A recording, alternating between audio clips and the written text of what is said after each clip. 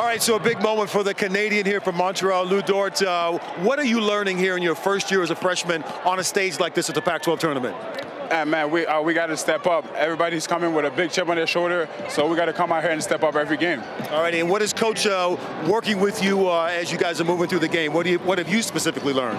Always be smart, taking good shots. I know sometimes I get a little hot, I get a little frustrated, and I'm trying to force to score, but I just got to stay smart and play with the team, play with each other. All right, we had a lot of fun during the game, myself, Bill Walton, and Ted Robinson, talking about you being from Montreal, the French-speaking part of Canada. They wanted something that people could say about you, and I said, okay, here's something simple.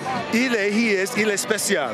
Do you like that? Yeah, it's cool. Yeah. It's okay. Like I'm special, right? Yeah. You're special already. What do you want to say to all the family back in Montreal there? Je vous aime. Merci de me supporter. Merci toujours de me supporter. Merci de croire en moi. Puis je vais mettre Montréal sur la map.